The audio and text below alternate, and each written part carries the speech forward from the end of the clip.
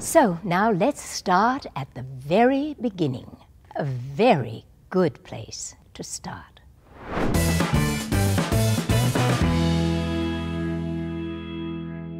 This is it. We've made it, Matt. Our deep dive into The Sound of Music. It's our first ever epic episode. Yes, absolutely epic.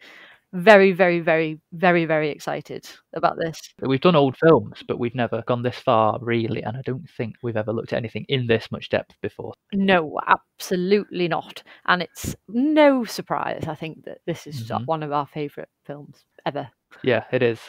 And that had its 55th anniversary this week. It did, yeah. Since its premiere. So, yeah, the fact that it's still going strong and we still love it as much as we do, that's testament. It's insane. I mean, it's on adverts. Like, I loved that one. It was a mother and daughter watching it on the telly, and then it kind of like went through the life. So she got older and she was watching it, and she was with a boyfriend with a mother at the back watching it, and then she got older and she had her own kids and they were watching it. That encapsulates really what it's all about. Exactly. And why it's endured for so long. So that's actually really clever. Really feel good, which is exactly what the film does.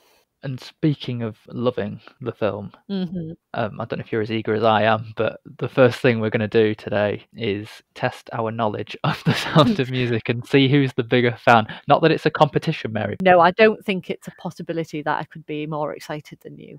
I love quizzes. I love nuns and nannies. So it couldn't get any better. Let's start the quiz.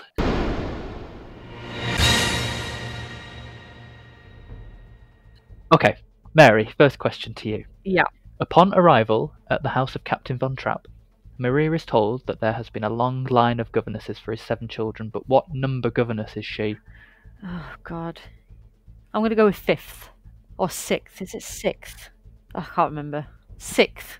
No, I'm afraid she's the 12th. Really? Oh, God. She's the 12th in a long line. I know the rest of the line. I know the rest of the line. I just don't know the number. That's terrible. Okay, right. Well, my first question for you is about a number.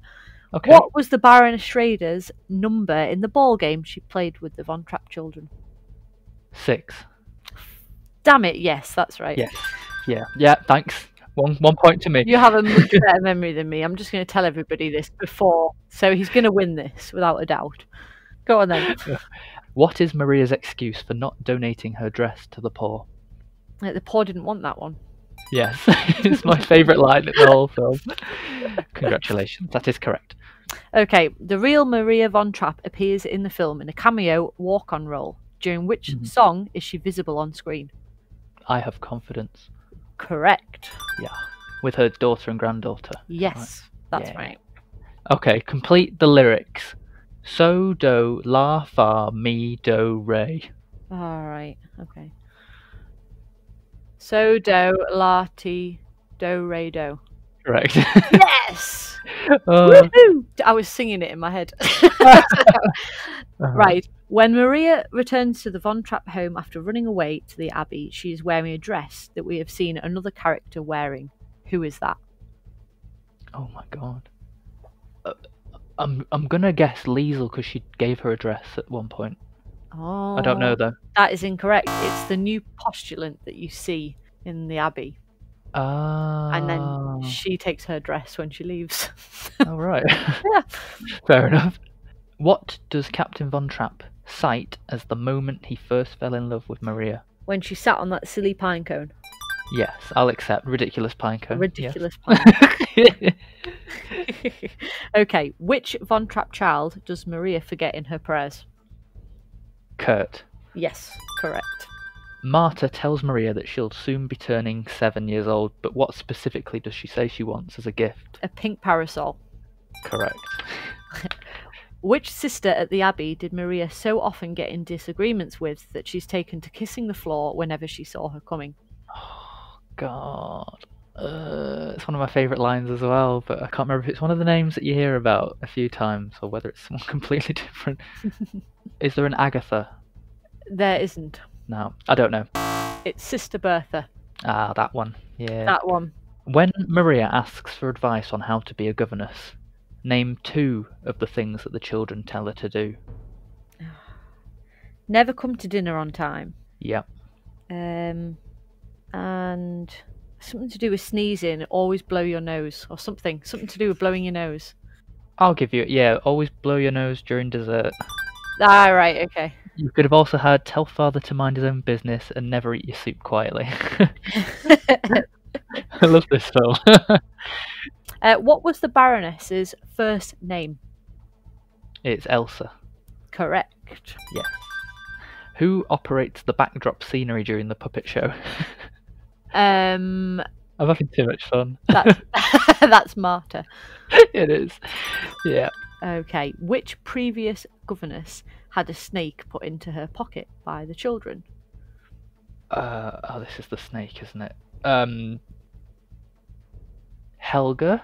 Yes, well done. Oh, I go for that. Well done. Oh, I love this question. Name one of the 3 wedding gifts that the Baroness suggests to the captain. A yacht. Correct, yeah. One for going around the Mediterranean, or a little one for his bathtub. That's right, yeah. I would also have accepted a villa in the south of France or a fountain pen. Yeah. But you've already got one. Okay, how long did the last governess stay? 2 hours. Yes, correct. Yes. What is the name of the Von Trapp family's butler? Franz. Correct. While hiding in the abbey, which children are sitting with Maria? Gretel. Yes. That's the easy one. And I think it might be one of the boys. You must get all 3 to get the point. Oh, okay, there's 3. God, that's harsh. I'm just going to guess. I'm going to say that Go on then. Louisa's there and Kurt's there. Oh, not quite. Louisa is, but Friedrich was the other one. Does that mean no point? No point, I'm afraid. Okay. Right. Upon arrival at his home, the Baroness is described by Captain Von Trapp to be 6 things. Can you name 3 of them? Oh, God. The perfect hostess. Yeah. Charming. Yeah. A bitch. No, I'm joking. Funny? Because your question was harsh, I'm not going to accept. I'm sorry. Okay, what was it then? She's lovely, charming, witty, graceful, the perfect hostess, and in a way, my saviour. Okay. Sorry, I'm going to be harsh with you there. What unexpected event happened during the filming of 16 Going on 17? Liesel slipped off the bench and she went through the glass pane of the gazebo. Yes, that's correct. And she twisted her ankle, which was then strapped. Another quote question. When the children insist that the captain sings with Maria's guitar, the Baroness leans over to Max and says, "Why didn't you tell me what?" Why didn't you tell me to bring my harmonica? Yeah, to bring along my harmonica. Again, one of my favourite lines. What was the last song Rodgers and Hammerstein ever wrote together? Do you know? I don't know so much about Together. I know the last one that he wrote, which was Edelweiss. Correct. Yes. I couldn't tell whether they did that one together or not. What is the name of the traditional dance that Maria tries to teach Kurt at the party? The Ländler. Yeah. Don't even let me finish. Okay, how old was Charmian Carr when she played Liesel? She wasn't 16 as she was supposed to be. 21. She was. Yeah. If you climb a mountain and follow a rainbow, what do you do to a stream? Oh, honestly, that was my last question. I was really pleased with it. You ford a stream. You ford a stream. Yeah. Okay, in what decade was the movie set? It's the 1930s. Yes. There are 5 things that Maria claims to have confidence in. Can you name 4 of them? Right, sunshine, rain, spring will come again. Yeah. Nights of peaceful slumber. Is that right? Now, you could have sunshine, rain, that spring will come again, confidence alone, and herself. Oh, God. I'm sorry. I deliberately made it 4 so you couldn't get away with just saying the obvious ones. Damn it, that's so cruel. Okay, Sorry. What was the name of the abbey? It's Nonnberg Abbey. Yeah. And it's the oldest nunnery in the world. 713 AD. All right, smart asker. Next question. How does Marta describe the Nazi swastika after Germany annexes Austria. The spider on it. Yeah, flag with the black spider on it. Yeah. How old was Julie Andrews when she played Maria? 28. Yes. How old is Louisa? Jesus, okay. You've literally you're taking my questions, but she's 13. Yes. My question leading into that then is how old are the children? All the children. All the children. Right, Liesel is 16. Friedrich is 14. Louisa is 13. Kurt is 11. Mm-hmm. Brigitte is 10. Marta's 6, turning 7. Gretel's 5. Well done, yeah. Name 6 things that the nuns compare Maria to. Oh, God. I can't, like, the song's completely gone out of my head. It's Well, that's not good, is it? absolutely, completely gone. I hate you for this. Call yourself a fan. I can't. Is it like the ones where say she's a darling, she's a demon, she's a lamb? Yep, that's 3 of them. Right. But then the other ones, though, is it a flibberty gibbet, a will-o'-the-wisp, a clown? Yep, that's 6, I'll give you that. You could also have had the weather, a feather, a riddle, a child, a headache, an angel, and a girl. Okay, God, you kind of stumped me on that one for a minute. What colour are the children's play clothes, and what are they made out of? I mean, they're kind of like a greeny yellowy. They're sort of greeny yellowy, and they're made out of the old drapes that used to hang in a bedroom. Yeah, I will sort of give you that. It's like cream, isn't it? Cream and green. Creamy yellow. Yeah, I'll give you that one. Thank you. During the song I Have Confidence, Maria passes a fountain which she then splashes water back at, but what is the animal spurting the water? Oh, God almighty. Hey, you asked me which 3 children were hid behind a tombstone. Is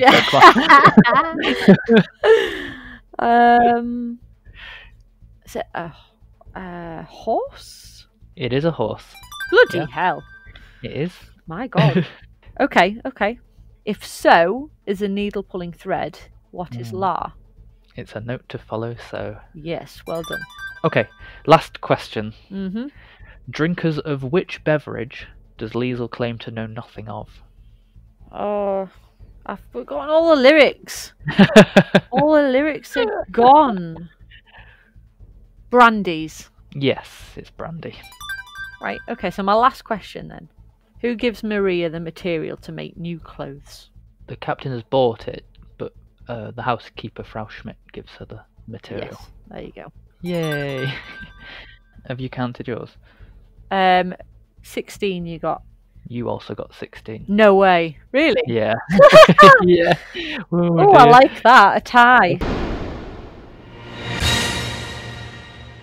Congratulations. Congratulations. We're equally fangirl. Yeah. Yes, I will take that. Like I said, it's not a competition. So, yeah. I'm quite happy with that. So, we've done our quiz. Yes. We've figured out that we are both complete geeks for The Sound of Music. Yes. So, let's get straight into our background. So, my first question to you, Matt, is what is your personal relationship with The Sound of Music? When and where did you first see it? Do you remember? And what do you rate it? Yeah, no, I absolutely remember. I remember it specifically because my dad sat me and my sister down and said, we're going to watch this now. It's one of your grandma's favourites. It's one of my favourites kind of thing. Mm-hmm. I think he probably noticed, when I said I like nannies and nuns. Mm-hmm. Already big fan of Sister Act of Mary Poppins. And I think he took that opportunity and thought, you know what? Yeah, I'm going to introduce you to this film. And I think it's one of the only films really that was ever like formally introduced to me. So yeah, it's particularly quite special for that reason. Oh. I was about 4 or 5, I think. So. Okay, so for me, I cannot remember a time when I hadn't seen it. So it must have been before I officially formally made memories. I can't actually remember. I've just always known about it. There's a family video on Christmas Day, and my brother's a baby, so I must have been 3. Maybe I'd have just turned 4. Yeah, and there was a Sound of Music documentary on the telly in the background, and my mum was saying, "Look, that's so and so," and I knew all about it. So it's so like one of those films that's just made up the type of person I am, the type of films that I watch, the type of music that I like. Yeah, it sort of finds its way into your DNA. Yeah, it's like pivotal. It's all you've ever known. Mm-hmm. Yeah. Yeah. I've been doing lots and lots of research into the background. I read an entire book just about The Sound of Music. So I've got a few bits of background fact. Yes. So the real Maria was born in 1905 on a train bound for Vienna. Yeah. Georg's wife, his first wife, was called Agatha, and she died of scarlet fever, and she left him with 7 children: Rupert, Agatha, Maria, Werner, Hedwig, Joanna, and Martina. You can see already. Obviously, That's they not- did not like the names. Not Yes. one of the names remained in the movie. Maria went to the Von Trapp Villa in 1926, and she married Georg in 1927, and they had 3 children: Rosemary, Eleanor, and Johannes. Mhm. They did win the Salzburg Music Festival in 1936, and in Yeah. 1938 they did not actually climb over a mountain into Switzerland. No, they boarded a train. Yes, they got on a train to Italy, and eventually they ended up in America, where they settled in Vermont and toured around the country, performing for many years. By the time that they left Austria, they weren't children anymore either. They were all grown up. So Yeah. the facts are a bit different, ever slightly different. Yeah, I think there's always been a bit of a question mark, and I think we all kind of knew it, but we didn't like to admit it because we liked the film version so Yeah. much. But the inaccuracies or the liberties that were taken with the story, Artistic license. yeah, and not just from the real story, Mhm. but also from her memoirs Yeah. into the musical and the German film that was done. Mhm. But yeah, it's sort of been revised so many times. The bare bones are still correct, but Yeah, it's totally it's a different. much more fairy tale version that sort of works for entertainment purposes as Yeah. well. So, like you've just said, 2 German films were made, Mhm. and the rights were eventually bought out so that the Broadway musical could be made, and that was written by Howard Lindsay and Russell Crouse, who were very successful at the time. And they brought Rodgers and Hammerstein on board to write the score and the songs, and obviously they'd already had success with Carousel and Oklahoma and South Pacific and The King and I, so they were like, they were the guys to go to at the time. And it was the last thing that Oscar Hammerstein wrote because he died in 1960. It was the last song, as we said in the quiz, was Edelweiss, Yeah. which has actually become so linked with Austria that it has been many times mistakenly thought it was the national anthem, including by the President of the United States, Ronald Reagan. Typical. Which is quite embarrassing, really, isn't it? Yeah, it's convincing. Yeah, it's very convincing. It should be. Yeah. They should just swap it. It's so nice. Oh, I don't see why not. Yeah. So the Broadway show opened in November of 1959 with Mary Martin in the leading role, and it was a smash hit, which obviously meant that they were going to make a movie out of it. So they got Ernest Lehman. He'd written Sabrina with Audrey Hepburn. He'd written Hitchcock's North by Northwest. And he went on after The Sound of Music to write Who's Afraid of Virginia Woolf. But he had particular musical experience already because he'd written the screenplays for The King and I and West Side Story, which meant he'd already worked with director Robert Wise. Yeah. So they already knew each other and had a relationship. So he came in and then started looking for Maria. Yeah. And they finally looked into Julie Andrews, who Richard Rodgers really wanted. Well, they watched footage from Mary Poppins, didn't they, before it came out? And after 5 minutes, Robert Wise turned and said, let's go and sign her now before somebody else beats us to it. Yeah, because Mary Poppins wasn't out yet. She was still completely brand new to the screen, at least. Nobody knows who she is at this point. Now, obviously, when the film came out, Mary Poppins had already been out, smash hit, Oscar winner. That's all that. But beforehand, when they were looking into it in 1963, they were still, they'd just made Mary Poppins and they were working in post-production. So nobody knew who she was unless you were a fan of musical theatre. But she just had it. She just kind of came out of the blue, didn't she? Yeah. And she had 2 very successful consecutive years. Yes. So she was just it, wasn't she? Yeah. So I would say that kind of leads us into the performances and the characters. So yeah. I don't know about you, but I just can't imagine anybody else as Maria for this. No, it wouldn't. She brings more than just acting talent. Yeah. She's got a whole sort of just an aura about her, hasn't she? She's magical. She's a magical person, and she's one of a kind, really, isn't she? Oh, she is. Absolute national treasure. I just absolutely adore her. She's just got that voice. Yeah. Oh, It's just perfect. Perfect Yeah. for it. Perfect is probably the proper word. Oh God, yeah. She couldn't do any wrong. Like, No. no matter what she says or does, even today. Reading the book I've just read, like they said so many times about her professionalism. Like she Yeah. just made it all look so easy. She put so much work into it and really, really worked hard, but she just made it look effortless. And that's maybe why she didn't win the Oscar for The Sound of Music. Maybe. Although she hadn't been on the screen like a whole lot, I mean, Mhm. especially at this point, she had actually been performing and, you know, Yeah. she had a career, you know, Mm. in terms of stage and singing for quite a long time. So I imagine this was just like, although I'm sure she was having a marvelous time, Yeah. it was still a job and she took it seriously because that was her work ethic. Mhm. But it's just great that she brought along her personality as well, and everyone just seems to love her, even the people on set who weren't very happy to be there. There's a Christopher Plummer. there's a story about the kids, especially Nicholas Hammond, who played Friedrich, who has openly said he just adored her.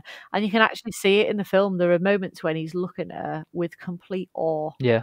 But then you've obviously got the other side of that, which is Christopher Plummer, who, yes, did Yeah, not he. really enjoy the experience at the time. It sounds like he took a lot of convincing to even take the role anyway, Ooh, because yeah. he said it was not very three-dimensional. No. He said there wasn't a character there at all. So he actually pushed to say, actually, no, can you work with Maria von Trapp, the real one? He worked with Ernest Lehman for a week, actually. He was allowed to go in and work with the screenwriter to improve the part. Yeah. He was like really pleased that he'd been given the opportunity, because most actors at the time did not go and work on the script with screenwriters. That just wasn't done. But it still didn't sound like he was completely convinced. No. I mean, he was drunk a lot of the time. yeah, drank his way through it. He's famous for saying how much the film has sort of inconvenienced him throughout his career. Yeah. Christopher Plummer is like 91 years old this year. And I think he's mellowed a lot over time.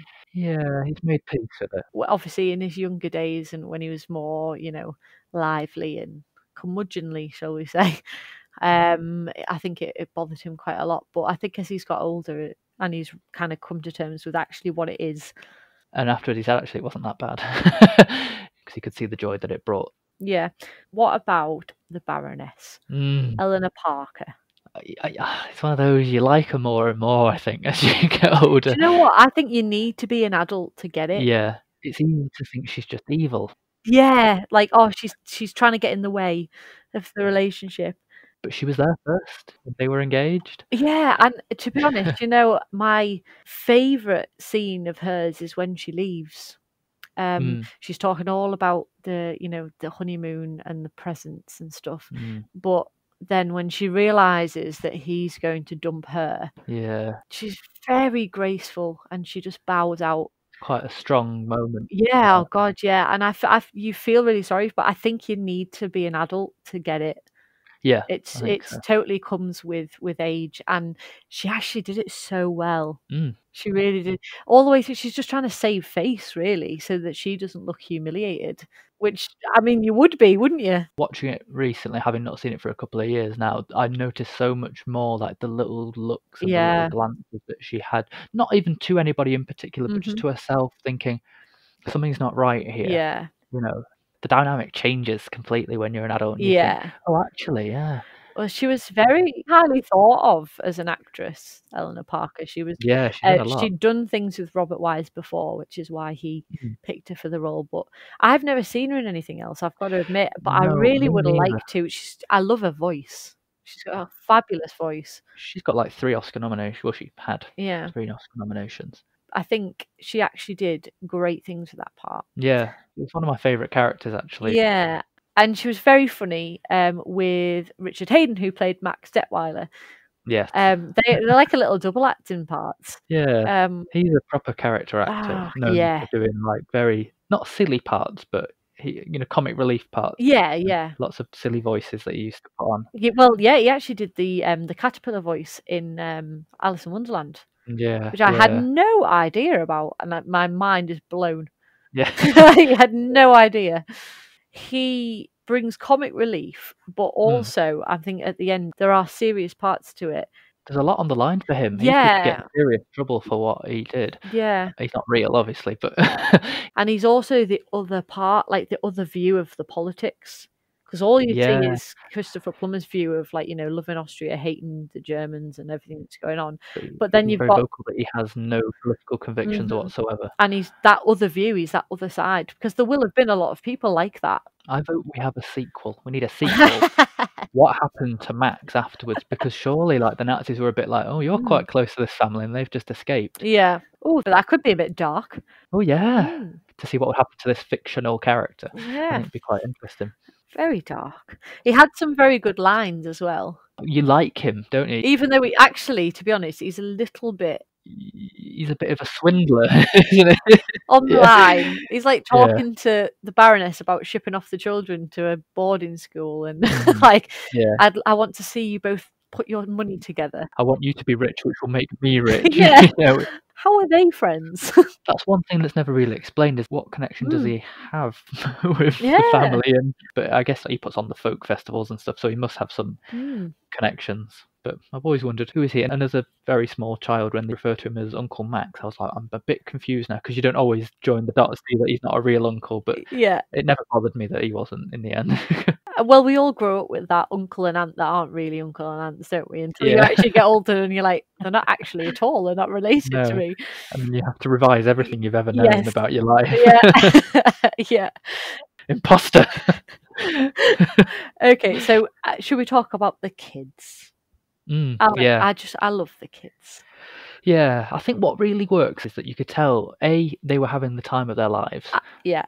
They were basically on holiday, and the film itself is partially a summer holiday for the children as well, so them going out and about and on all these excursions and stuff. Yeah. But the other thing is what you said earlier about Friedrich looking up to Maria, and I think the reason they're such a convincing family is because they just thought she was incredible, and they just loved being around her, and that's what made those relationships so authentic on screen, because it was actually happening. There was a lot of downtime as well, like while they were trying to make it, especially while they were in Austria, because it's like, is it the 7th highest rainfall in the world? So there was a lot of downtime where they just couldn't film.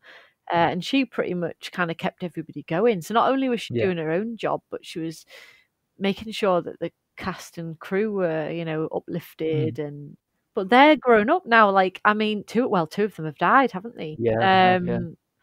They're all in the 60s, 70s now, and they're not kids. They've had kids. They've got grandchildren. They've gone on to do other things.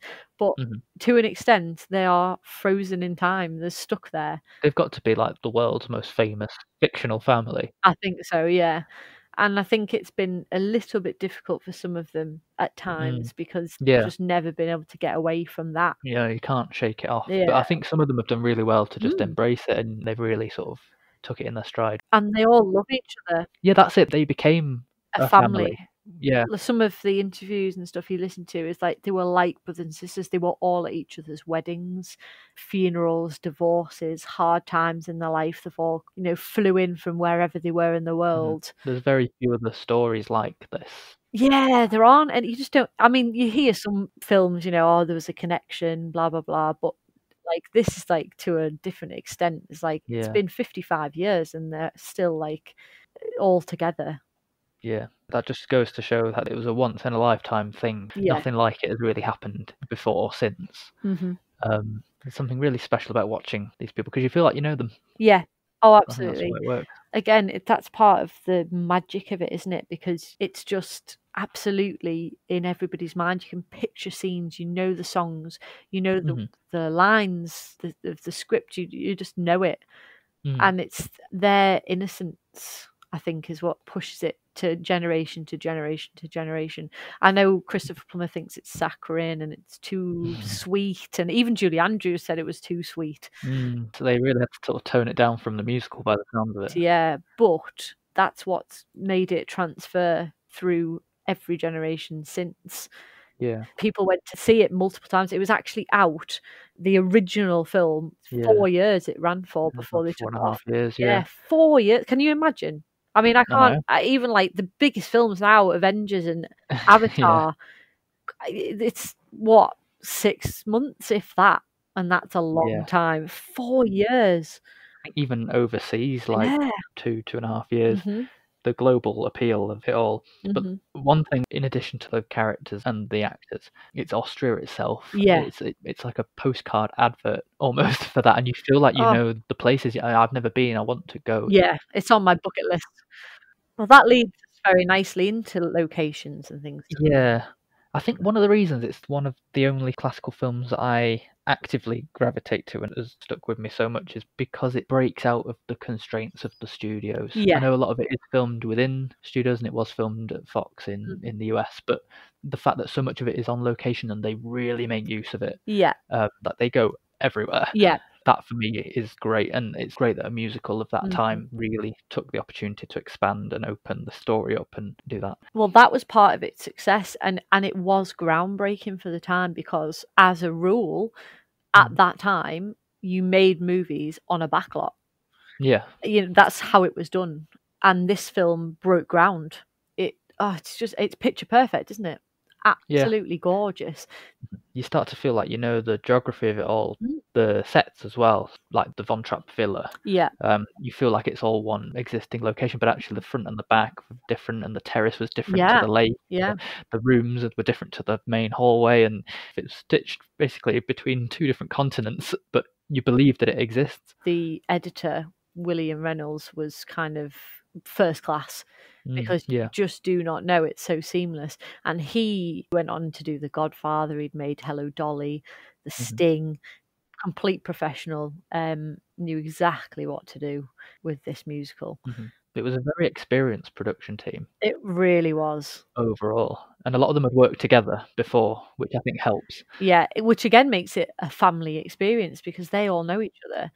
Yeah. You look at some of the films that these guys have done and you think, oh my God, they'd worked on amazing pieces of work. Yeah, they just go on and on and on. Ridiculous. Like I said, that's what I really like about it, is that they didn't just recreate the set, Yeah. put the camera down static and just film the scene, because that's what I didn't like about watching The King and I. Yeah. You could have just filmed the stage version and it would have been exactly the same, but they used the medium of film to advance the story, Yeah. to deepen the characters, to showcase a whole city, or a country, I guess you could say. Yeah. Say like the Do Re Mi sequence. It's quite a static number on the stage, but on the screen it's a whole montage. I think one person even said it's like the first music video. It was. It went everywhere, and it was used to show not just the children learning to sing, but it shows the children developing over time and getting to know Maria over time because of the way it was all stitched together. When they were doing Do Re Mi, they literally didn't know it was going to work. They were like, "Oh, Yeah. I'm not sure about this. There's so much editing in it." They weren't sure they could pull it off. And when the editor got it all together, he was like, "No, this is going to be really special." Yeah. Would this be a good opportunity to talk about the choreography that went with it? Yes. What I think is great is that there was a heck of a lot of storyboarding Oh God, yeah. involved in the whole film, but every single beat of most songs, especially Do Re Mi, it's clockwork precision. Yeah. Mm-hmm. And working with very young children as well can't have been easy, but it's satisfying to watch, and I think that's also part of the appeal. It's not just watching people willy-nilly just sort of skipping about. They are skipping, and they are cycling and running and I've written in my notes humping, and I think I meant jumping. And riding bikes. They just went above and beyond, and it's not just that sequence either, but you look at something like 16 going on 17. Yeah. Imagine all the things you could possibly do within a gazebo within reason. Jumping, the running, spinning and twirling and lifts. They did it. And I really like this pair. They're the husband and wife team behind the Mary Poppins choreography as well. So they'd worked with Julie Andrews. Yes. And yeah, I just love how in every aspect of the film they made full use of the resources that they had. They also did Chitty Chitty Bang Bang as well. Oh, I see. Yeah. Which is another fantastic one. They don't do musical set pieces quite like that anymore. I think that La La Land did it, didn't they? And they kind of brought that back. Yeah. But it's just not really done like that anymore. That's so old school. But it's kind of what makes those musicals from that time so special. Even the likes of My Favourite Things. Yeah. It's on a bed, but it's all choreographed, the whole thing. There's a lot of people in the scene as well. Mm. Any given time, obviously, there's usually 8, Yeah. and it just works. It feels perfect. Hmm. It's not always when you look closely, but but it feels perfect. On top of that, Mhm. the cinematography is Mm. absolutely stunning. I mean, just look at a film still from The Mhm. Sound of Music, and it is like a piece of art. Yeah. It's either outside and it's gorgeous in the hills, and you've got that, or you've got Something Good in the Mhm. shadow. It's gorgeous. It's brilliant. It's a stunning film to actually look at, and it's Yeah. so colourful. It's a real testament to what you can do with cinematography. Yeah. And again, the professionalism of who they had on board. Movies don't look like that anymore. I think No. that's one of the reasons I like older movies. Just something about it. I find really striking. It just Mm. really sits with me. I think it is nice to have something that feels old and classic, Yeah. but also vibrant and new at the same time. And I think that's why The Sound of Music works for me, because it's just on that cusp of Hmm. old and new, Yeah. and as a result, it transcends both. Yeah. Well, that word vibrant, that is Technicolor. So you think of the likes of like The Wizard of Oz, Mhm. The Sound of Music, they're so colourful. I kind of feel like cinema's washed out now. I think if you were to do it now, it would come across as fake. Yeah. Like now everything's like so devoid of colour. And then when you look at these movies, you go, oh, Yeah. it's all bright and vibrant is definitely the word. We should probably then mention the songs and the score. Oh, Most of the songs came over from the musical. hmm. They dropped a couple of them, They did. which I think makes sense. I mean, I haven't actually heard them before, and I've never seen the stage musical, but from the descriptions that I've seen and the titles of the song, Yeah. I've kind of gone, yeah, that wouldn't have fit. But instead, they came up with "I Have Confidence" and Mhm. "Something Good," which you've just mentioned, for the Yeah. sort of love scene at the end with Maria and the captain. I'll be honest, I don't think I want to see the stage show. No, me neither. Actually, it's never been one I've wanted to see. And with other things, I've been like, oh, well, I love the movie, so I'll see that. Yeah. But for this, I do not want to see the stage Mm. play because I don't want it to be different. I don't want to see something different. I like it exactly as it is. I have to say, for me, the music is it's my favourite musical Yes, same. in terms of score and music. The Sound of Music is at the top. No, I agree with you. Why though? Why are the songs so good? What is it? There's obviously some kind of special formula, because every song is amazing. Well, Rodgers and Hammerstein, I think, were just absolutely fantastic. They were such a good team. You look at any of the music from any of the films that they've made, and I mean, they got better, I think, with age. So they started off with Yeah. you had State Fair and Carousel, Mhm. and they were so. And then you had Oklahoma, which was that little bit better Yeah. again. There'd be like one good Oh, song, What a Beautiful Morning, which was the standout. Yeah. and then by the next film they had 2 good songs, which Yeah. King and I. And then you have South Pacific, which it was huge at the time, 1958. So they got bigger and bigger and bigger. And then obviously, unfortunately, Oscar Hammerstein died. But Yeah. I'm not sure they would have been able to carry on after that. Yeah. They wouldn't have been able to top it.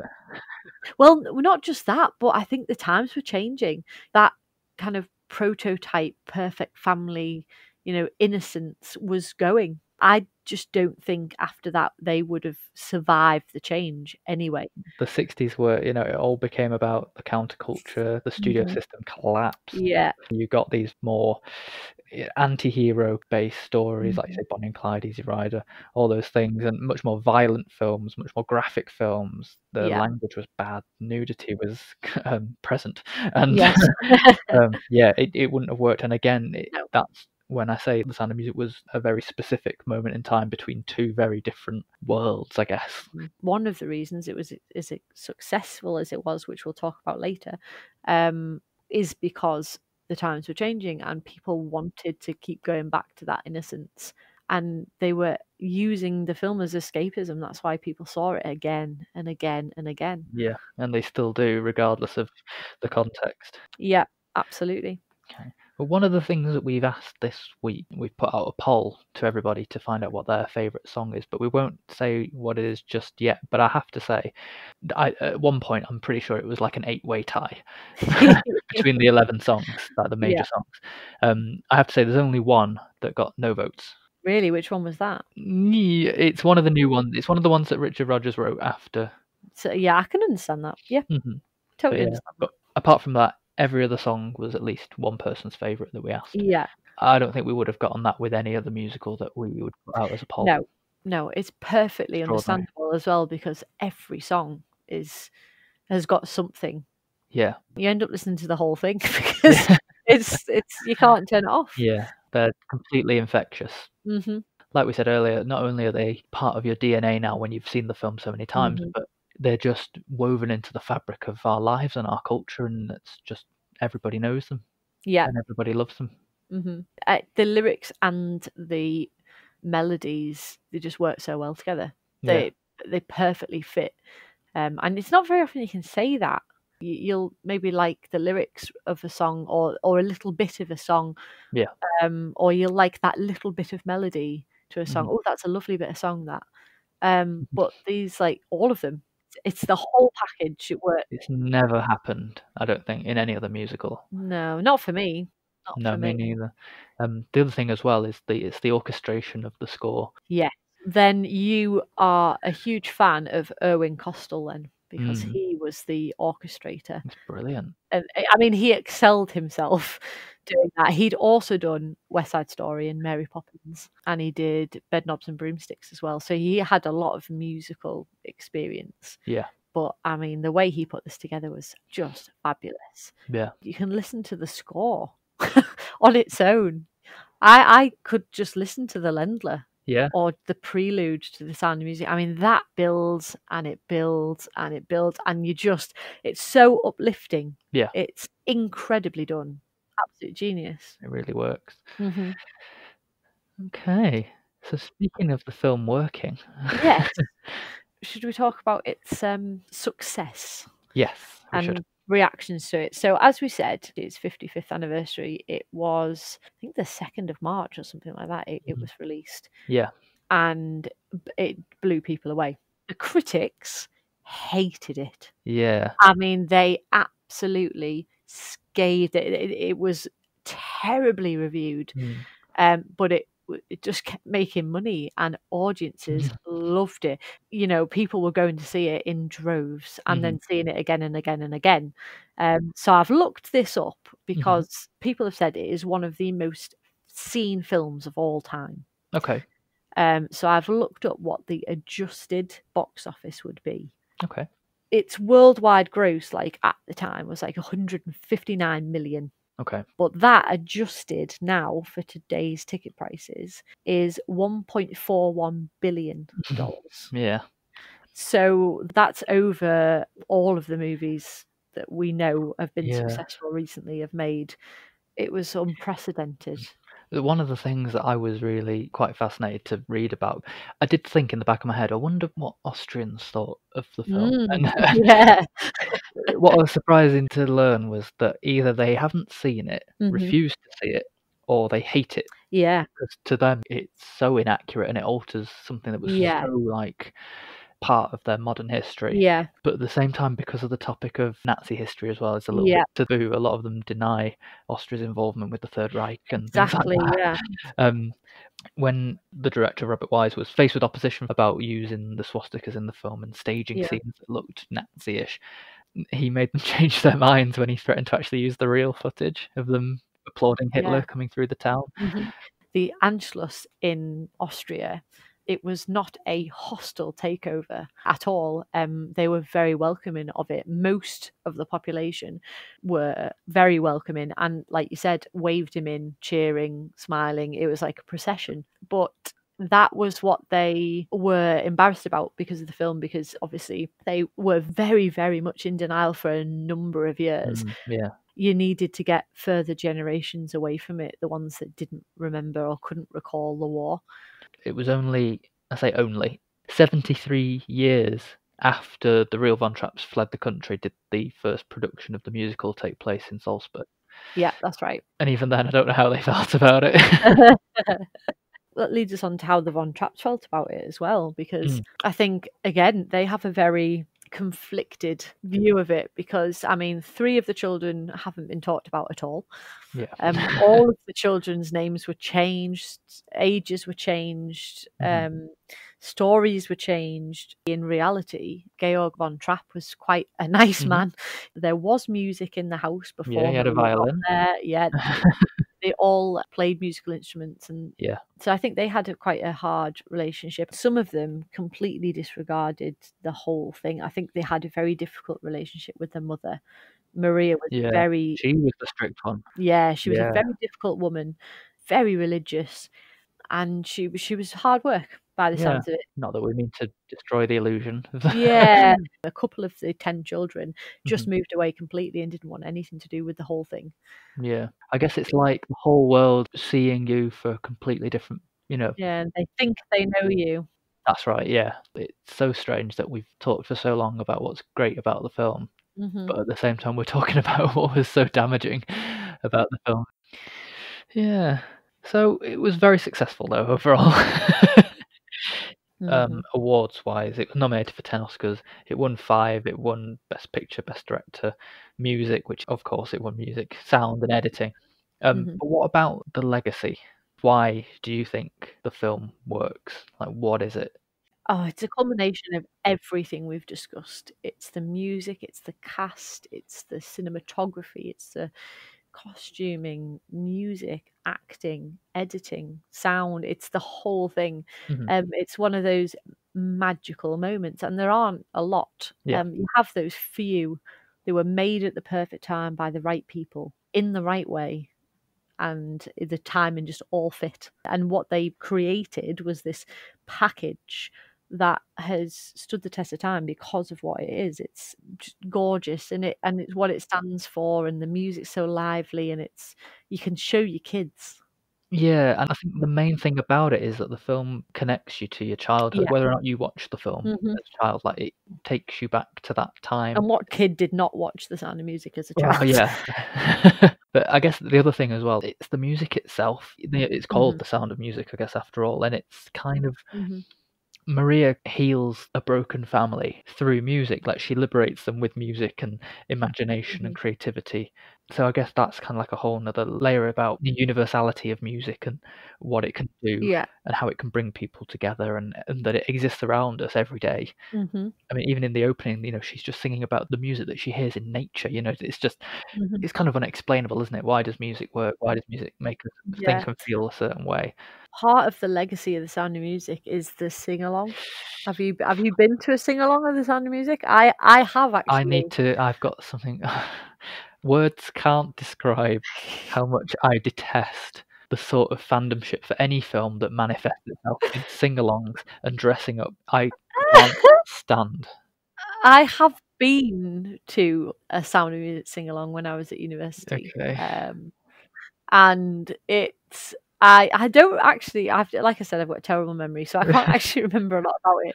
But you were given a little pack with a little bit of fake Edelweiss, and like there's like little bits in that you're given that are representative of like certain words and songs and things like that. And you get your Edelweiss out when there's stuff like that when Edelweiss is playing, and there's certain bits that you do. But you know what? Yes, it's corny. Yeah. I imagine it's fun. Yes, it's such good fun. And the atmosphere is fantastic because you can start off like mocking it. Yeah. Like, oh yeah, it's a bit of fun, it's just stupid, isn't it? But by the time they sit down and you get to the end, it's this pure joy that people are just completely enjoying it, enjoying themselves. And like you said, it's the universality of the music. Yeah. It might just be me. I think if it was any other musical, I'd probably be more open to the idea of it, not necessarily going myself, but just, I understand why people do it, and I do understand why people do it, and I get it's probably great fun, but I can't help feel that, especially with The Sound of Music, going and then singing over the top of it sort of cheapens the craft and the beauty of the film. To try and imitate it is almost an insult. Do you know what I mean? You can't recreate it. You can't recreate it. It's bringing everybody together to enjoy it. See, I watch it alone in seclusion. I've actually written in front of me here, I mostly refuse to watch the film with others in the fear that it'll either be ruined or that they will sing over the top of it. We'll never watch it with me, Matt, No. because I cannot watch the film without singing along. I watched a documentary. It was Sue Perkins who did it, and she went to Austria, and she was on the coach tour going around locations, and they're all singing Do Re Mi so badly, and it's just cringeworthy. Just don't. I have to ask the question then, Matt. Yes. Would you like to know the results of our poll? Yeah, I have to know. I have to know. 2 questions. One question was, what is your favourite song from The Sound of Music? We struggled. Thank you, by the way, for everyone who voted. We had to keep reopening the poll in different formats because we had ties throughout. I regret to tell you that we still have ties in this question. So, oh dear. Joint 3rd place Oh, God. is The Lonely Goat Herd and Edelweiss, which I'm quite pleased to see got quite high up. Okay. Runner-up is 16 going on 17. Oh. Mhm. Oh, I'm surprised. And joint first. I think we're going to be quite pleased here because I think your choice, Do Re Mi, Yay! and my choice, The Sound of Music, came out on top. Oh, I'm quite happy, yeah. That's combined results across SurveyMonkey, Facebook, Twitter, and Instagram. So, but to be honest, like I said, every song apart from Something Good got a vote. The other question that we had going on that we haven't actually mentioned, it's a good way to round off the episode, I guess, Yes. is we wanted to know where The Sound of Music ranked out of everyone's favourite film musicals overall. Yes. Just to give you a rundown of how many different films are considered people's favourites. Little Shop of Horrors, Rocky Horror, Sound of Music, Les Mis, Mary Poppins, Greatest Showman, La La Land, Seven Brides for Seven Brothers, Oliver, Mamma Mia, Annie, West Side Story, Grease, Chicago, and it goes on. Even Yeah. Moulin Rouge is in here. So Wow. we eventually got a clear first, second, and third place. Okay. In 3rd place is the Rocky Horror Picture Show. Wow. Yeah, I think a lot more people like that than I thought. Yeah, actually, yeah, I'm Mhm. surprised. So in 2nd place, again, I'm quite surprised, is La La Land. No way. Yeah. Wow. If we were to rephrase the question and say greatest of all time, it might be slightly different. Yeah. Maybe La La Land's quite fresh in people's minds. Yes. Maybe, yeah. Still got beat by Moonlight. But okay, first place then. Okay. I don't think you're going to be very happy. Oh, God, why? First place is Les Miserables. Oh, for goodness sake, people. Come on, people. I can personally see it. I wouldn't have put it there myself. Oh, can't see it. So The Sound of Music didn't even make the top 3? No. Well, that is it's terrible. It made the 4th spot. Oh, God. Les Mis. It's not that bad. The music's really good, but the film's just forgettable. It was miscast and it was, yeah. I would love to see the stage, though. Oh, yeah. Apparently that's fantastic, and I completely believe it would be. Mhm. And I do like some of the music from it quite a lot. But I did not rate the film at all. I was extremely disappointed. Oh, by I it. didn't hate it. I quite liked it. But again, it was my first sort of visual access point for that. I knew some of the songs already, but that was the first Yeah. kind of impression that I got from it. I am disappointed. Never I mind. wanted The Sound of Music. Well, we asked, you told us. Thank you very much. Yeah, thank you for voting. You're all wrong. Shouldn't have bothered. Yeah, I'm a bit sad that The Sound of Music's so far down, but I think people do love it. It's just Yeah. maybe not necessarily the go-to, or maybe they love the songs but not necessarily would choose to put the film on. I don't know. It's a long film. That might be why. Well, there's an intermission, so you can always do it in 2 halves. But otherwise, I think that wraps just about everything up It with does. The Sound of Music. We've got one little bit of, well, very serious big news. Would you like to do the honours, Matt? Yeah, of course. We had planned to have a very in-depth James Bond episode just in time for the 25th outing, No Time to Die, in April, but you may have seen on the news that due to coronavirus and a lot of cinemas being closed, especially in the Far East. They've chosen to push back the release by about 6 or 7 months or so. So it's looking more to be October, November time that's actually going to come out. So while it's good news for us in a way, because we can spend more time maybe watching some of the films back, we're just shifting our schedule ever so slightly. So that's mainly our big news of the week, because it affects not just the cinema world but ourselves as well. So it does, and it is big news. I can't say I've ever heard of that kind of thing happening before. No, that's new to me. Yeah. I do wonder whether they're taking an opportunity to maybe do some more tweaks on it or something at the same time, because Maybe. they will have the time to do it. I think a lot of it's fairly precautionary health-wise. Oh yeah. But I think a lot of it's a financial standpoint, really, isn't it? It looks like they've taken quite a big hit, like about £30 million, in delaying it. But in the long run, the revenue that they could get later on from having a bigger opening probably balance it out. Mm-hmm. And more people might be ready for it then as well. And not that we weren't already, but they'll be anticipating it even more. Yeah. Do you want to tell everyone what we've got in store in terms of trailers? Well, now that we're working with the lovely people at cinechat.co.uk, we have started doing a weekly kind of review of trailers. Would you call it that, Matt? It's like a roundup with commentary. Yes. So each week we are picking a number of trailers for us to comment on, and you'll see our comments and what the other members of the group have said. So we've got the likes of, coming up, Antebellum. We've got Greyhound, the new Tom Hanks war trailer, The English Game, which is a new Netflix one. We've got Artemis Fowl, Connected, the new animation from the guys who made Spider-Man Into the Spider-Verse, so that'll be an interesting one. Yep. Sea Fever, and Scooby-Doo.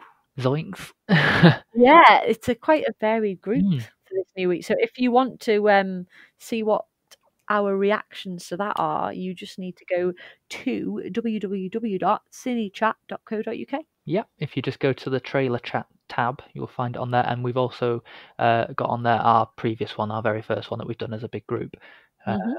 Things like Candyman, Blythe Spirit, The Secret Garden, and the Wes Anderson film, The French Dispatch, which is coming out later this year as well. So yeah, and that'll be every week. Yes. I like doing that. Yeah, I'm enjoying it, yeah. It's a good way of mapping out what's going to be on your radar for the year. Yeah. And obviously as well, it's not just the trailers that are on there. You've got the reviews on there as well. So there's been recent reviews on The Invisible Man. I recently did one on Dark Waters. They're very up to date with the films that are coming out. There'll be an Onward review coming up very soon. Oh, is it already on? It's there. Wow, it's there. So see what I mean? They're more up to date than I am. Yeah. So yeah, it's worth checking out. Amazing. Would you like to recommend a film this week? I would, actually. Oh, good. I watched it last night at 10 o'clock. So I sat and watched Brittany Runs a Marathon. Oh yes, heard of that one. Do you know what? I really loved it. Okay. I really, really did love it. It really talks about size and how you feel about your body and how you feel about yourself, representations of people. Some films really don't do it justice and don't do it well, and there's been a few of those. Amy Schumer, for instance, She did I Feel Pretty, didn't she? Yeah, and that didn't go down too well, but this was just it just really worked.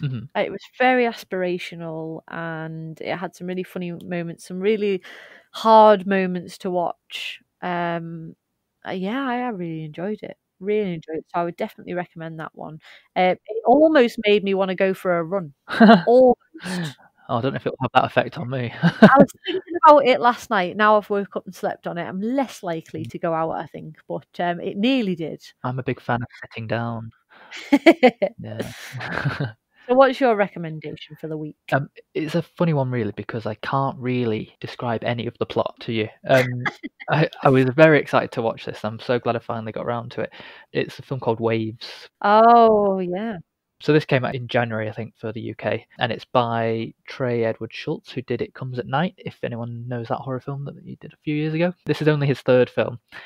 All I can really say, it's set in Florida, and it focuses on a sort of suburban family unit that is completely shaken by a tragic event, which I'm not saying anything.